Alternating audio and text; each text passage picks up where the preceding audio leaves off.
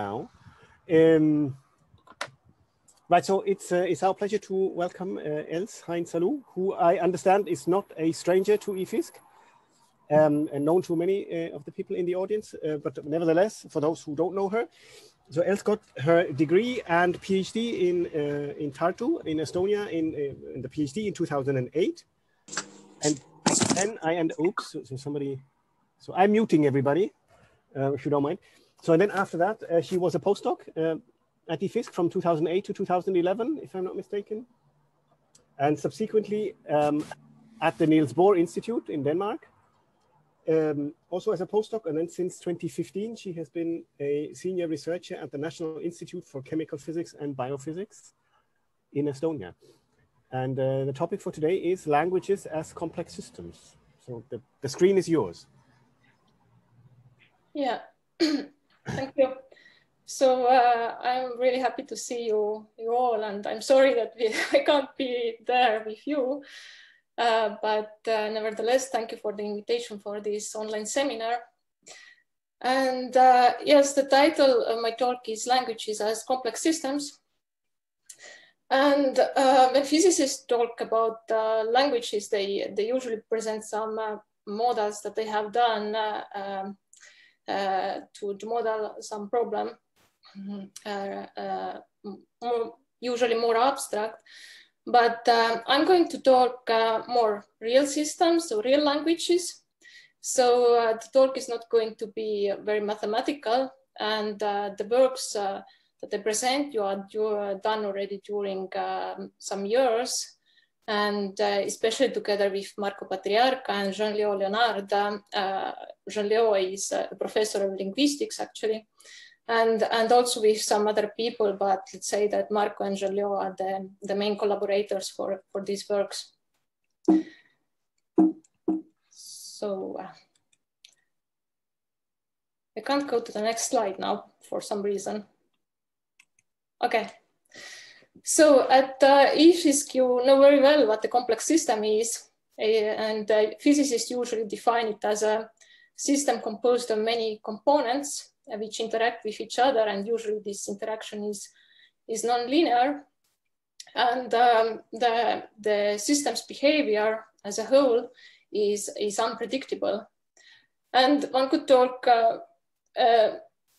really many lectures about complex systems, but to make the long story very short, one can say that if the system cannot be described with one or a few equations, then this is usually the evidence that we are dealing with a complex system.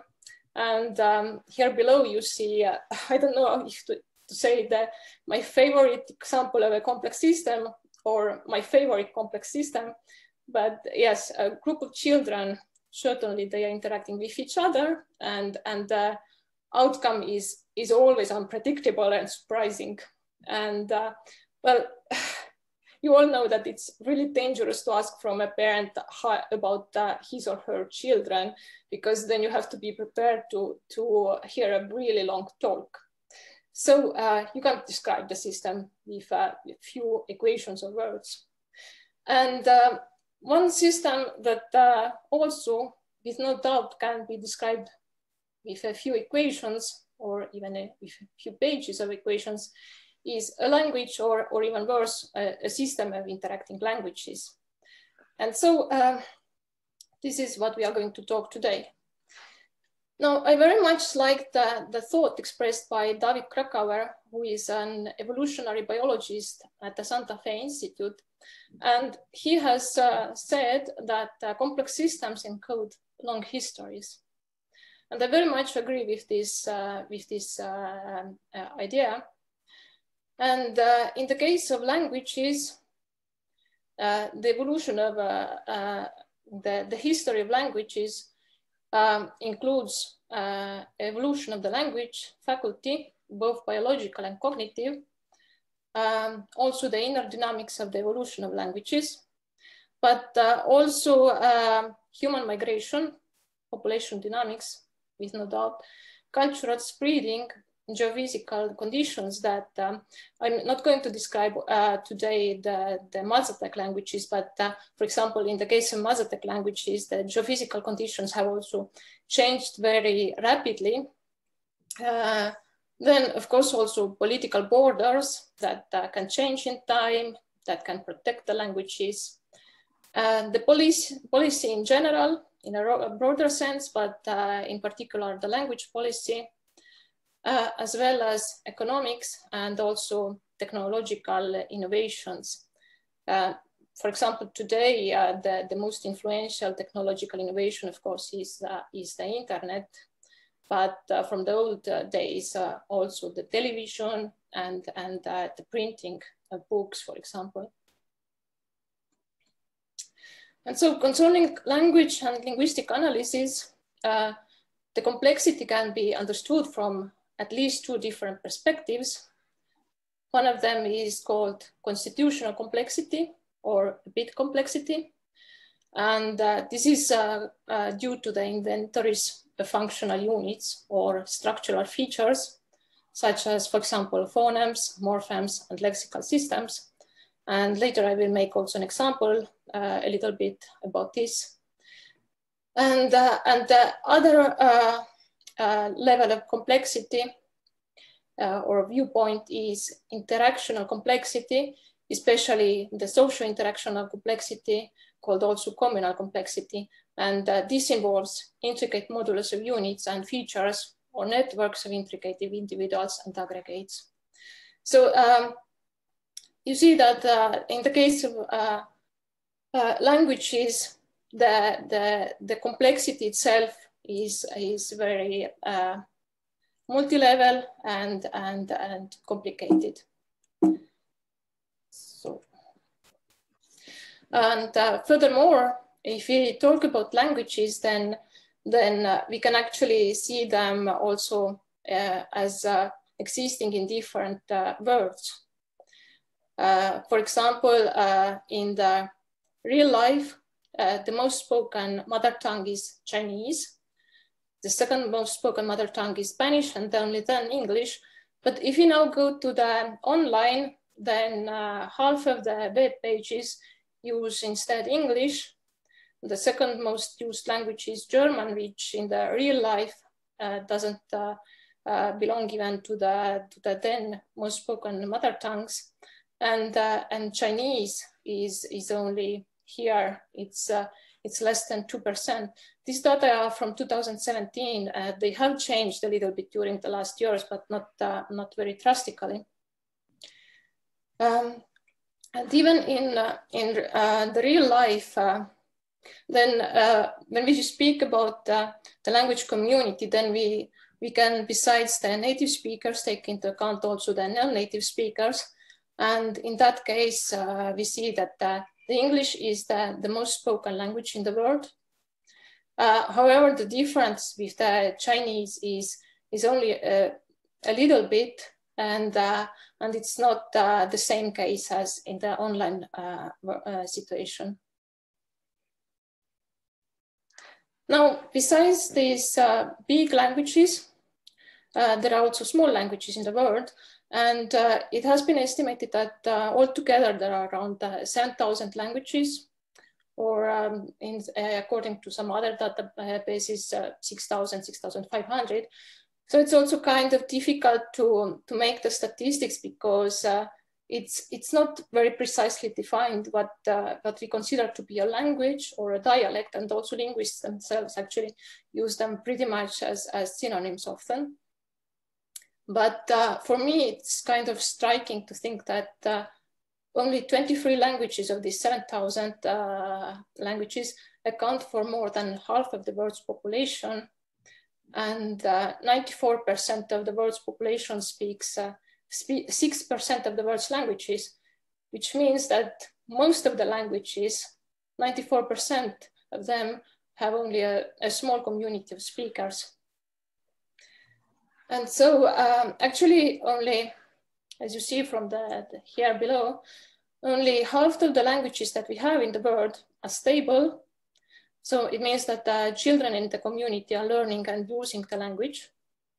And the other half of languages that we have are whether endangered or they are called institutional, which means that there is a probability that in the future they become endangered. And from the endangered languages, many have less than 1,000 speakers, which is really a small community because, so for example, also in Estonia, we have some schools where you have 1,000 students. So it's a really, really small community. And the process of languages getting dead is usually not so fast. It takes place over generations, and it starts usually with the communities becoming bilingual, and from there the next step is that there is a shift to the more prestigious second language. And the prestige of a language is something that is closely connected to the economy. So if a language allows you a better education, a better job, better access to money, then many people are motivated to use this language that gives you some advantages. And yeah, a language is considered to be dead when it is no longer a native language of any community. And if nobody speaks a language anymore, it's considered to be extinct. And for example, Latin is a dead language, but it's not extinct.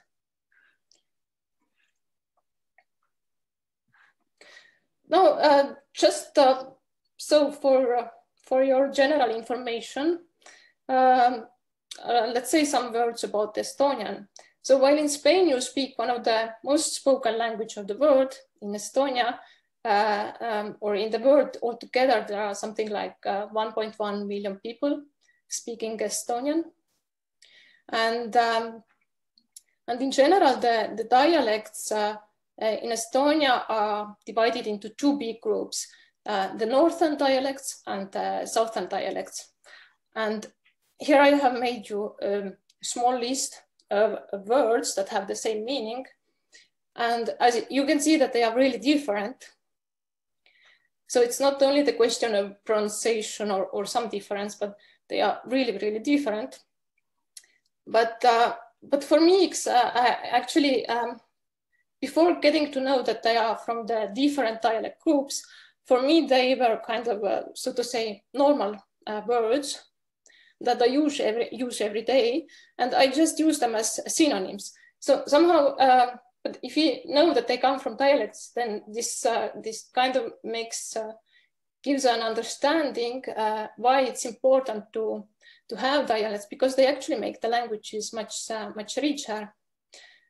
So all these small regions that you see in the figure, 100 and more years ago, all these regions had a different dialect, and they are grouped together into larger dialect groups.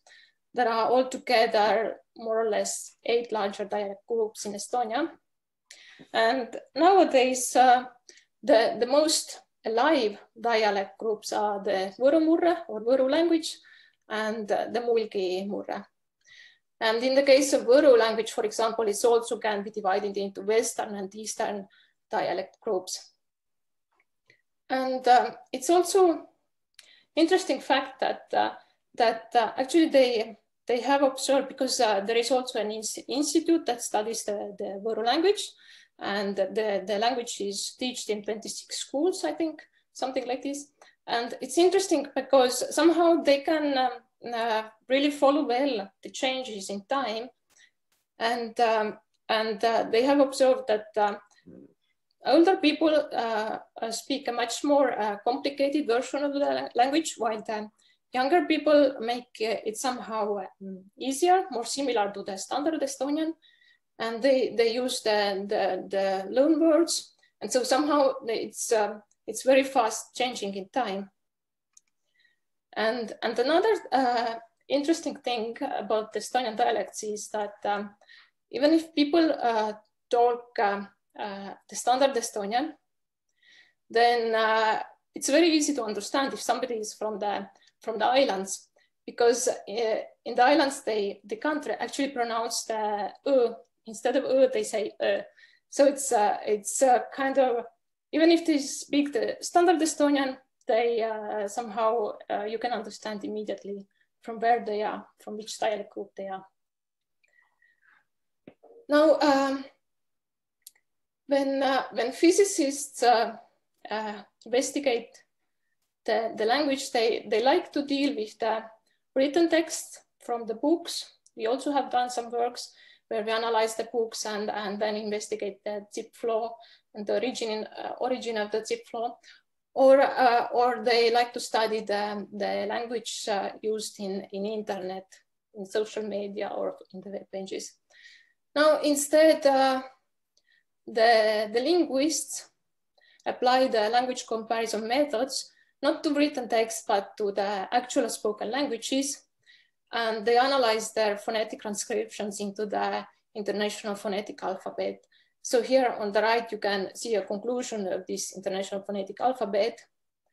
It's not that they take into account only the letters, but really how they are pronounced. For example, also from Estonian, I can make you an example that if I say hall, it means gray, but if I say hall, it means this ice that is formed in the morning. And it's written in the same way, but it's pronounced, the double L is pronounced in a slightly different way. And so this phonetic alphabet allows one to write down these differences. And this transcription is made by the field linguists. It's really a hard job because first they have to study how to do the job for some years. They get a special training for this, and it needs also to be practiced.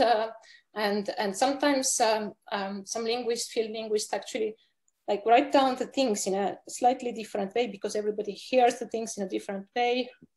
But then they are later also capable to somehow understand what is like the systematic difference and to smoothen it out. And the other part of their work, of course, is that they actually have to go to these people who live in the faraway places, which don't have even the good roads or not, let's not talk about the internet, anything. And they actually have to go to talk to these people, to make the recordings, to write down the things, and understand these small languages that nobody actually knows.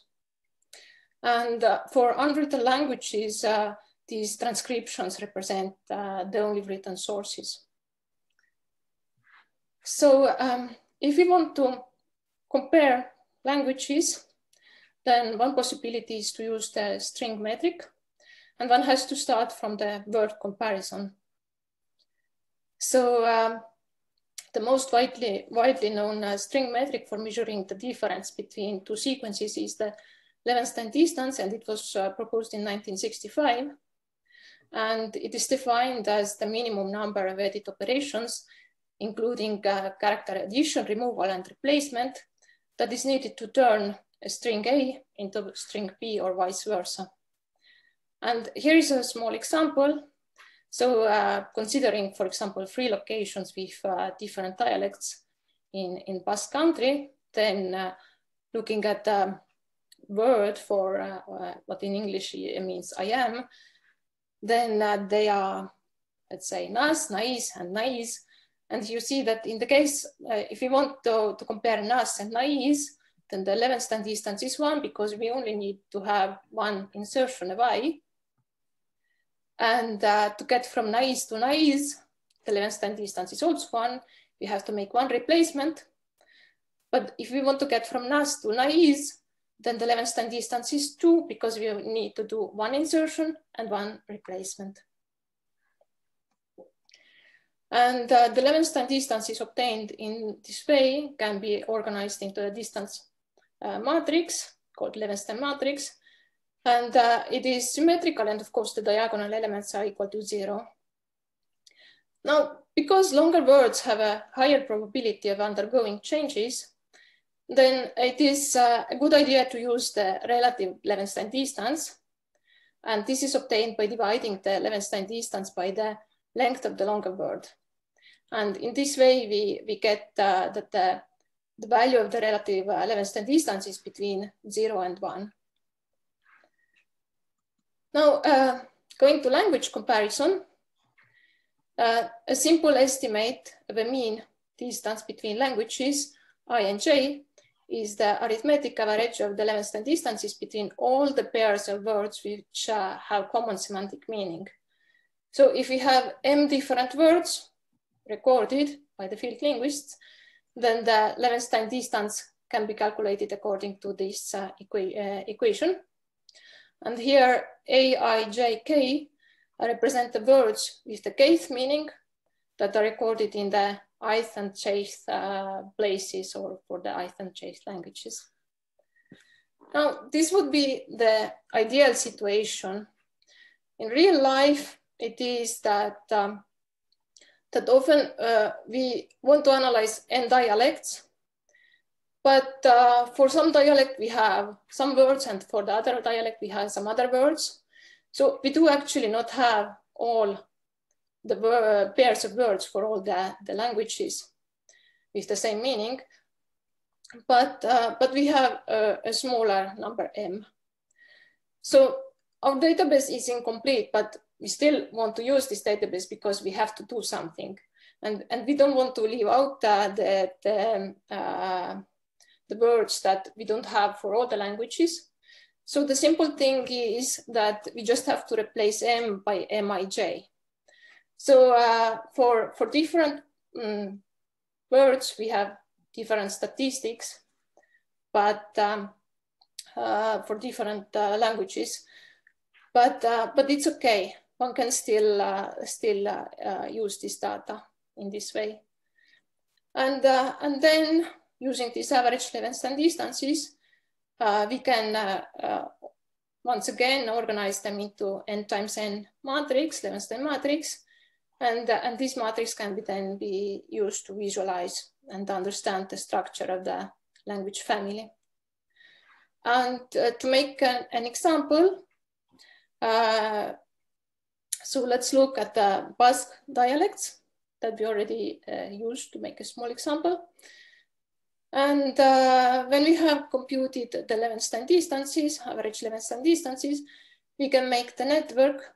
And usually in the case of languages, it's good to use the geographical background. So the points here correspond to the actual places of the dialects, and the links between them correspond to the Levenstein distance. The thicker is the line, the more similar the two languages are. And you see that we observe like three big and strong groups. And and one could be happy with this. But now often linguists actually, they consider some changes to be more important and some changes to be less important. So it's better to use, instead of non-weighted Levenstein distance network, to use a weighted network. And weighting is decided by the linguist because they know to do this job.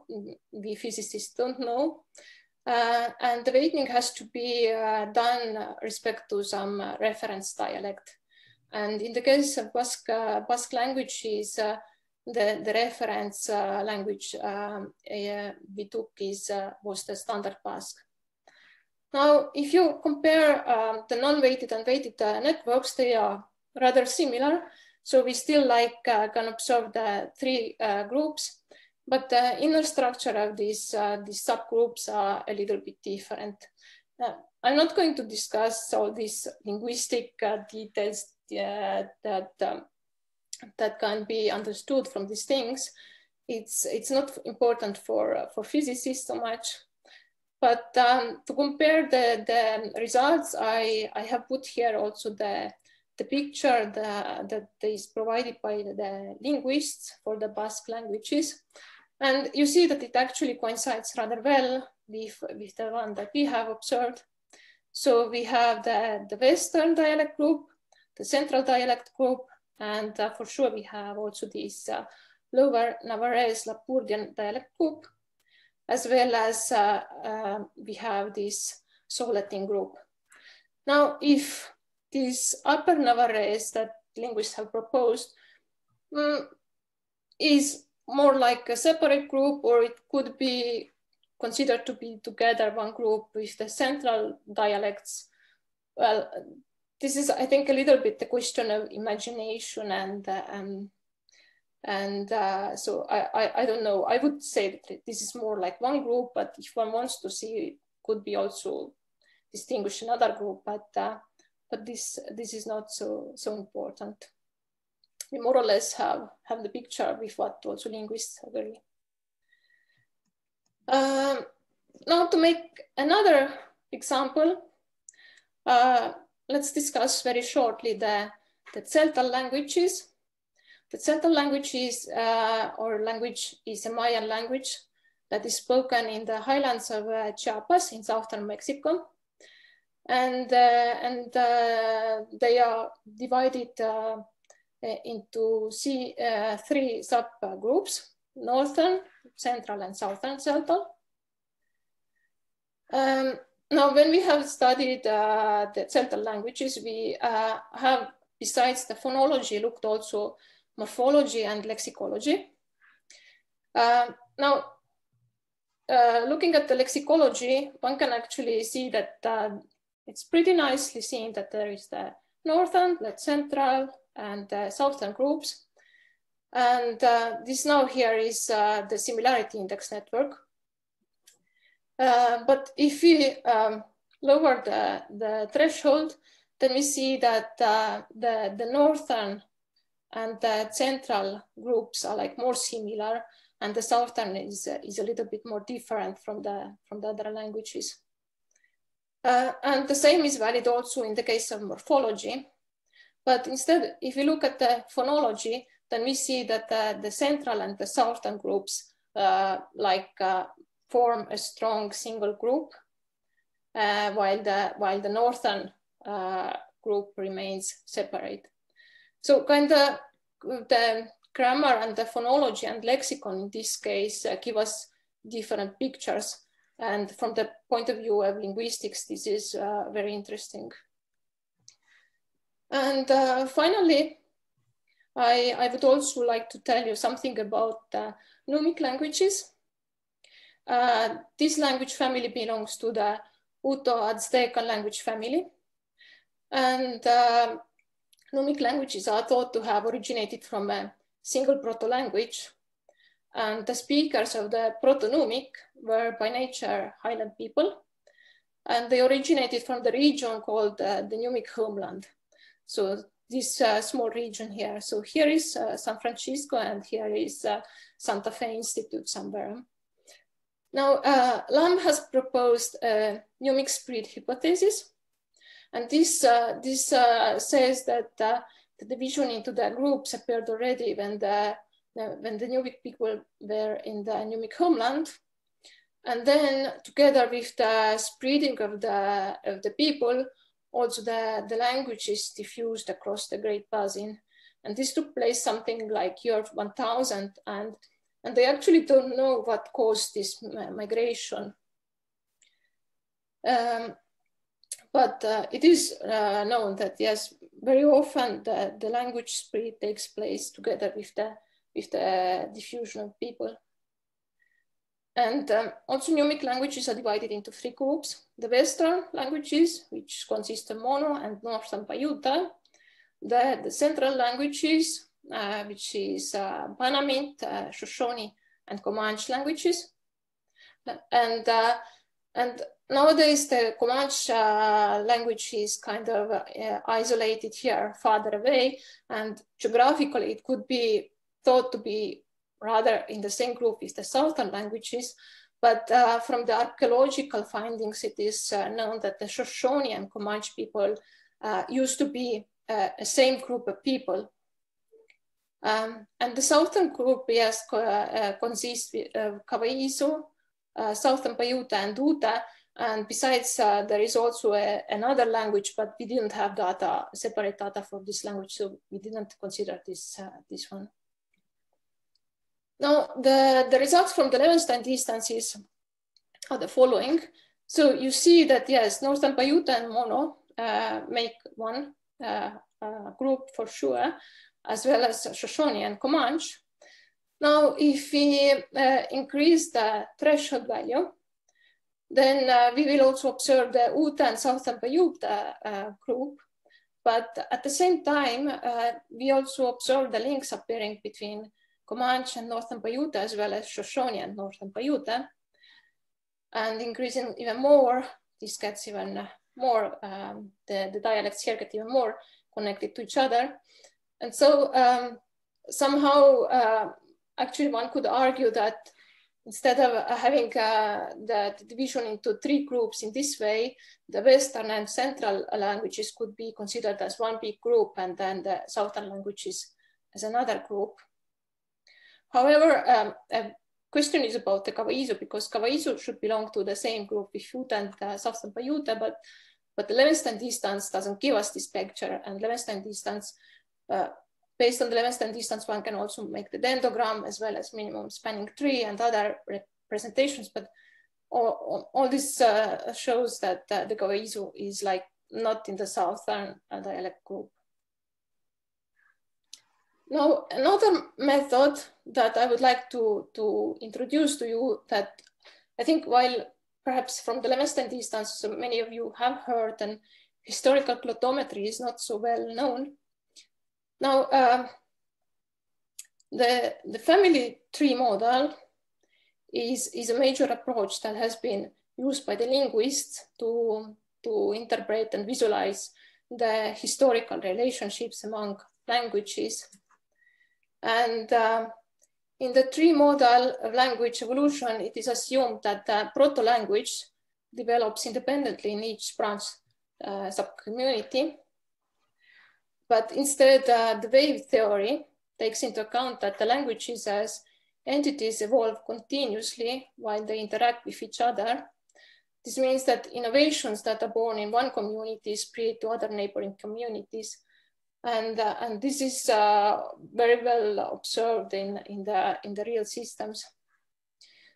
Now, wave theory has influenced also or inspired the historical glottometry. And this method is based on the dialect-based comparison of innovations. So it means that if we have some languages, then for a given pair of languages, we can distinguish 2 types of innovations. Exclusively shared innovations, which means that it's innovations that are owned by both languages A and B, but not by some other language C. And conflicting innovations, meaning that these are the innovations that languages A and B do not share. And the innovations all are innovations compared to the proto-language. So it's not that we are directly comparing 2 languages between themselves, but we are making the comparison actually with the proto-language. Now, if we know the number of shared innovations and the number of conflicting innovations, then one can calculate the cohesiveness, which means the relative strength of the grouping between 2 languages. And then we can also calculate the subgroupiness. Now, it's important that while in the equation for calculating the subgroupiness, we have to take into account the exclusively shared innovations.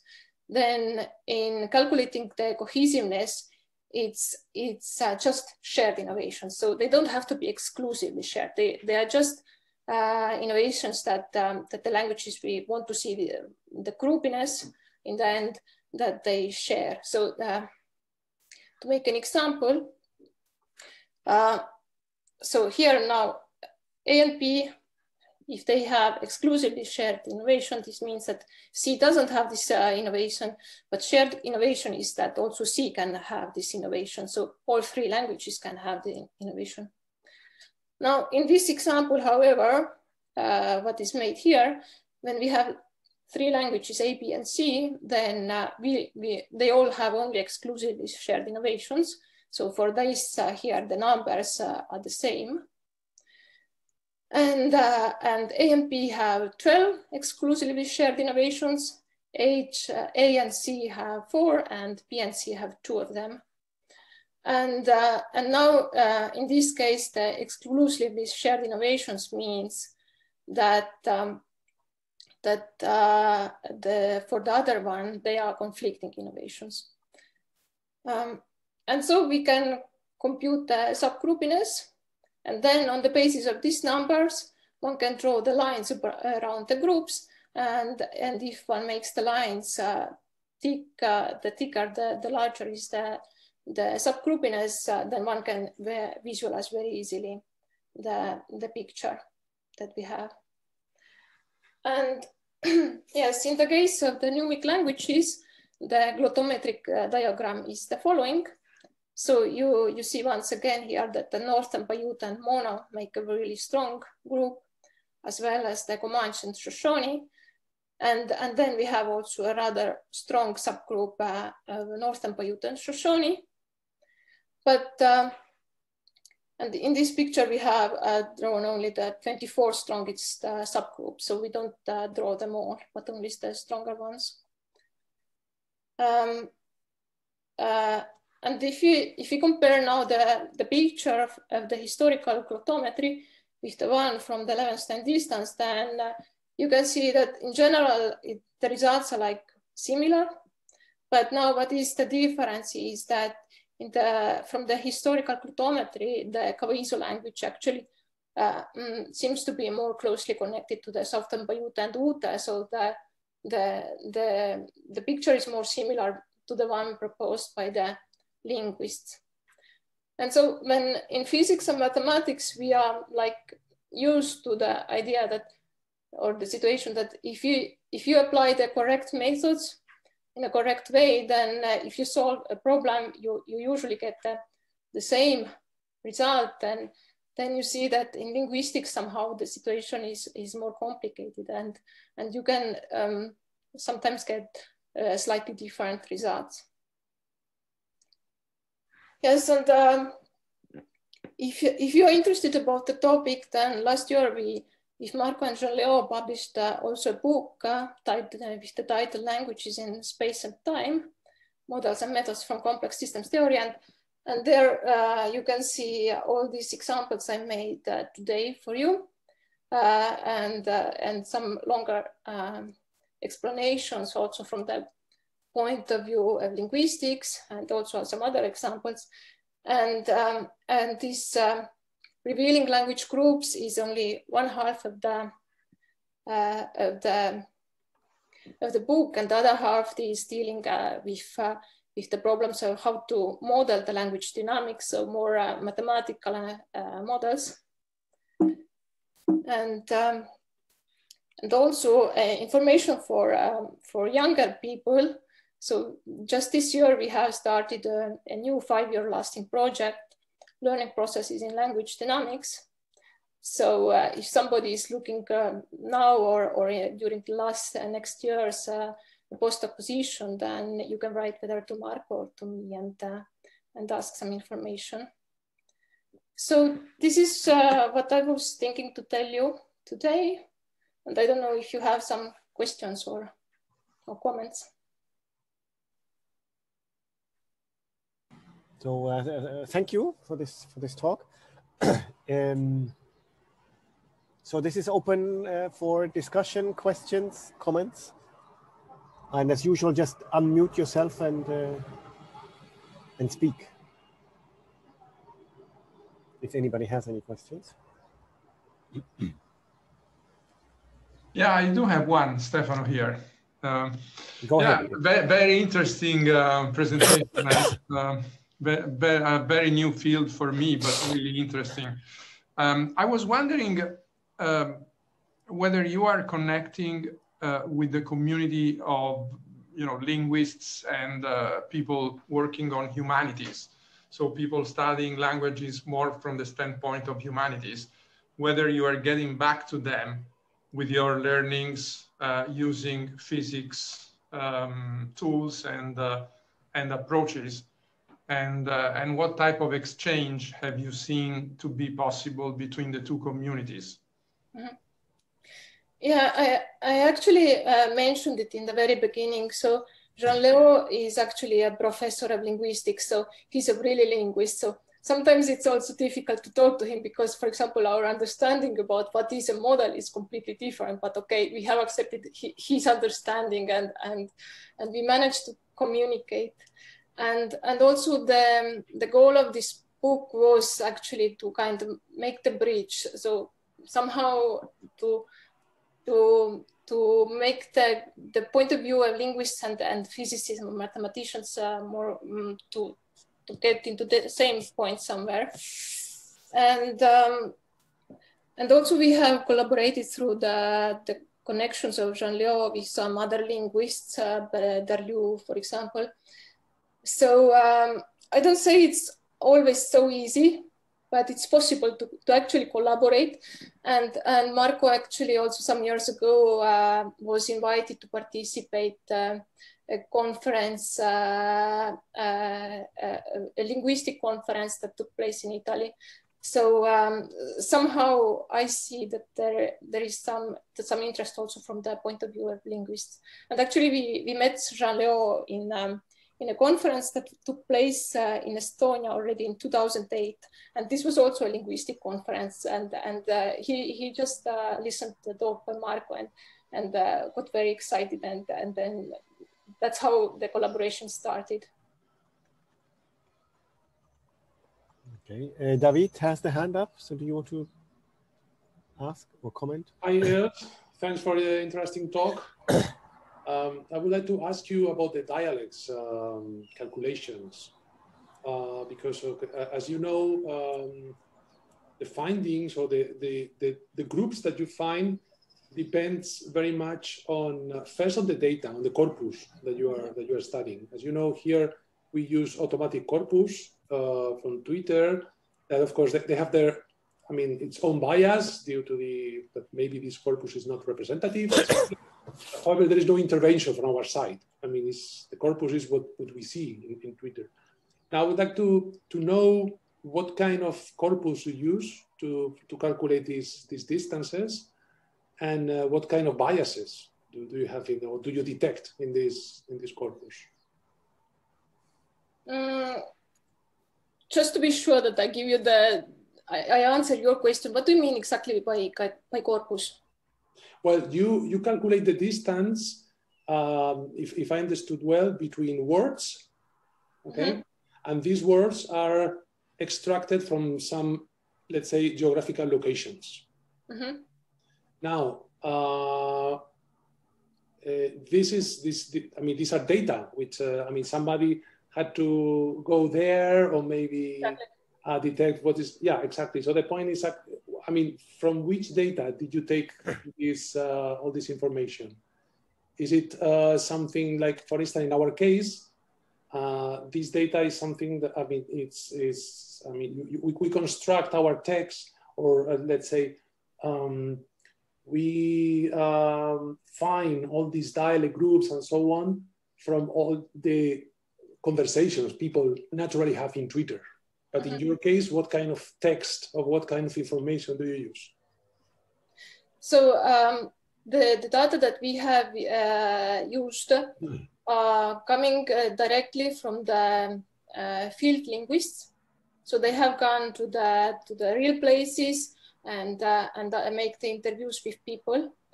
So in some cases we have had even that we have like more than one database, and then we have merged them together to have more statistics, more words. So I also mentioned that sometimes one has to then clean the data, because or some people have one can understand this is the work that is usually done by the linguists. So the initial work of the database. So we usually then take already the database that is, so to say, ready and clean. But just to describe you shortly, So the linguists try to understand if the database is constructed on two different databases, for example, then they try to understand if these field linguists have made the recordings in the same way, the transcription to the IPA. And then very often it's also important, I'm sure the linguists could explain you better these things, but sometimes they still make further cleaning because they need to have some certain forms of the words. So they may leave out some parts of the words that they say that this is not important. It's like just the ending of the word that we don't care, we need the root. So it's a little bit also depends on what one is looking for. Yeah, I mean, just a little criticism to these kind of methods, not your methods, but I mean, this linguistic pre-processing of data, that at the end of the day, when you, let's say, select one attribute of this data or not, somehow you introduce some bias, and then you get some group that should, let's say, naturally emerge from the data. It's not something that you have to... No, actually, the idea is the opposite. The idea is not to have the bias. Okay. So, but yeah, I'm sure that some linguists could explain you much better these details, because I'm actually not trained in these things, and there are too many things that I actually don't understand. And if you do your part of the job, you just at some point you give up and say, okay, this is your job. You say this is important, so we do as you say it. Thanks. Okay, Emilio has the hand up. So, do you want? Yes, thank you for the talk. Yeah, I have a couple of questions. One is just a curiosity. Is you say that the compilation of the translation of languages to international phonetic languages done by field linguists. I just want to know what is the status of machine learning techniques to do this automatically. So it's possible to take recordings and then to make an automatic transcription to phonetic system. Is this already being done? People are still far from doing that, or? You know, what is the status of this possible method? I don't know exactly what is the situation. I think it's not very much used still. The data that we have used are not very fresh. They are from the 60s usually, or even earlier, or a little bit later. But I think it's somehow linguists are also very often like a little bit conservative. So I think that it's still very much, of course, nowadays they have the recording equipment and everything, and they can also like see the pronunciations. But machine learning, I doubt that this is used already very much. Thanks. And I have a second question. It's also a methodological one. I think it's interesting. I didn't know that these different methods, this family tree method, and then this glottometric. There are different views, and I understand that they give different results because they are looking at different things. So it's interesting to compare the things. But just another. A related point is that in network theory, there are many methods to extract communities from the networks. And then you are using here, you have presented us one related to percolation. So you move a threshold and see when the network splits. And also you have some other family trees and these kind of things. Is anyone looking at which community there are many other community detection methods in the literature? Is there anyone looking at which is the community detection method that best fits best to the linguistic needs, or perhaps there is no single one? Or what do you have to say about that?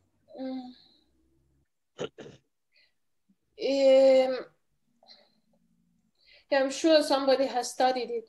Now, in the case of NUMIC, we didn't stick to the geography, but very often we have found that actually it is very convenient to stay in the geographical background, because somehow, yeah, it gives you like the picture of the, so to say, real system. But yeah, of course, one could always try to compare the different methods. I agree. Thanks. Any other comments or questions? Or I have one question. Yeah, go ahead. Hi, Els. Hi.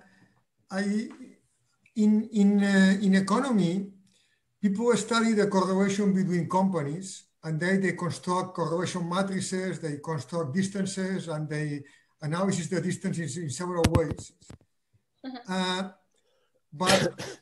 of course, you can obtain different results. But there is one analysis which I don't know if it has been done in this case, which is basically look at what part of the correlation is just because of fluctuations or noise, what part is random, and what part is not. Basically, the idea is that you take the correlation matrix or the distances or whatever, and then you took the eigenvalues and you compare the eigenvalues with the ones that a random matrix would have, a random matrix with some restrictions, okay? And then whatever the eigenvalues are similar to those of a random matrix, you consider this is just a factor of fluctuations or whatever, and you keep only the eigenvalues that are far away from whatever it is a random matrix, and from those the eigenvectors of the eigenvalues, from those associated eigenvectors, you reconstruct a new correlation matrix which is clean. Okay? I wondered if this sort of techniques could be, in your case, could be helpful in, say, because if this is data that is recorded by somebody at hand at some point, listening at the people and all that, there could be some sort of errors or fluctuations or respond to that. So could be a way to, I don't know, cleaning the data. I think it would be interesting to look at this, yes, to see if something comes out. Thanks. Okay. Anybody else with a question or a comment or? So I had one. This you cover right at the beginning. You said complex systems encode long histories, and then initially my reaction was, well, no, that's not all complex systems do that. But then I'm not sure anymore. So I don't know whether I agree or don't agree. But can you explain what that statement means? I'm not sure I understand the statement. Or what is Can I ask you one question from you? So what would be the example that you make that don't have a long history?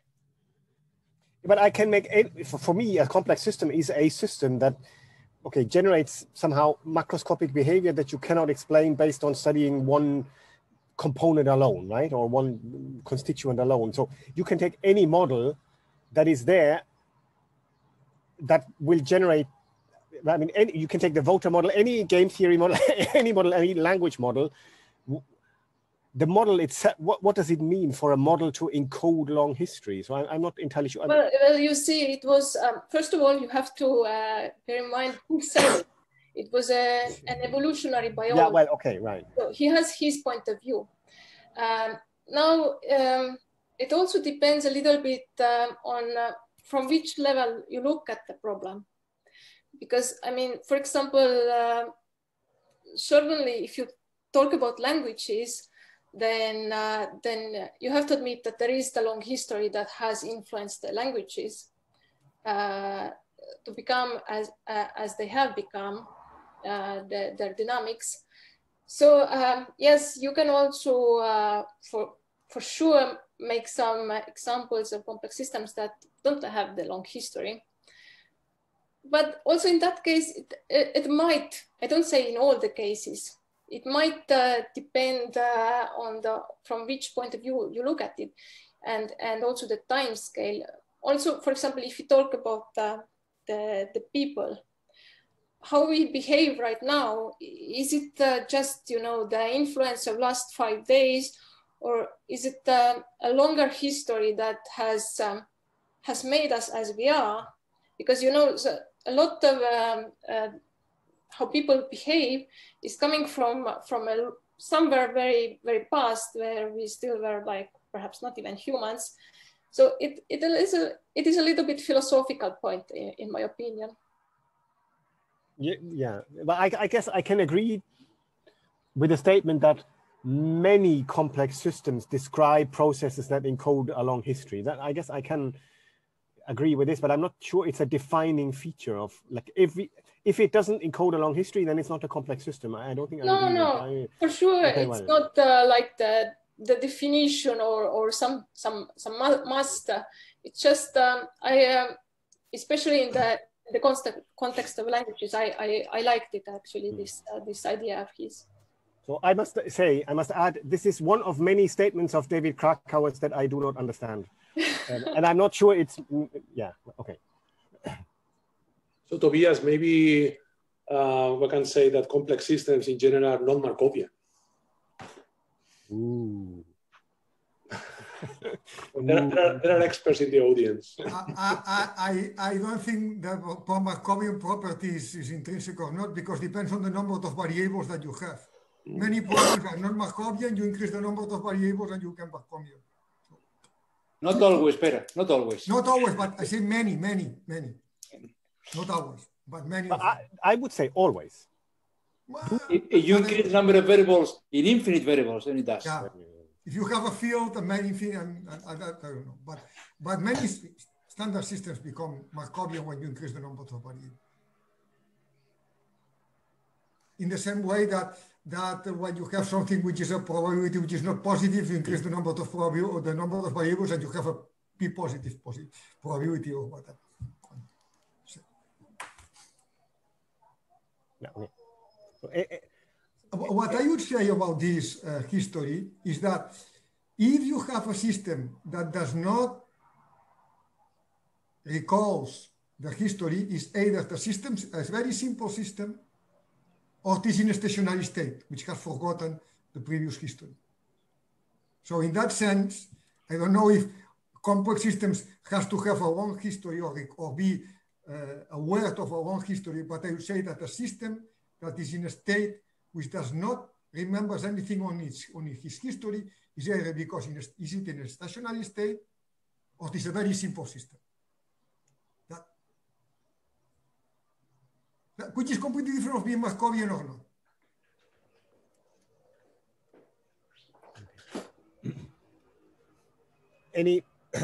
Any other questions or comments for Els, or no? Doesn't seem to be the case. Well, in that case, thank you again for this talk and for being with us. And now it's always this unfortunate situation that we sort of basically now have to stop the session. This is a bit strange, but okay. The only way to do it. For the invitation. Thank you. Thanks again. Thanks everyone. You. Bye. Goodbye. Bye. Bye-bye. Ciao.